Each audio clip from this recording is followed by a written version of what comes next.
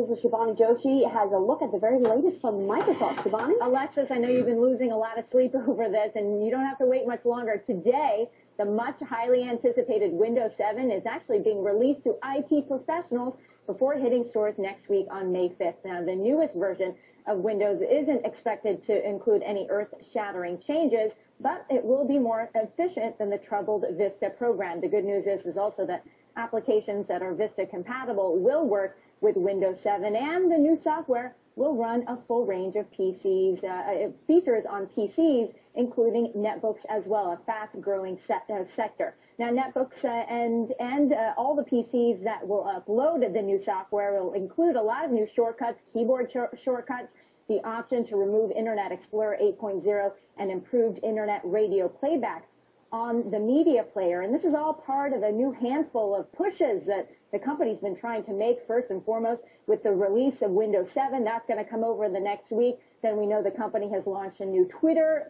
similar application. We talked about the new Pink phone that could come out with Verizon, but this is really the company's core bread and butter product. We need this company to swing it out of the ballpark.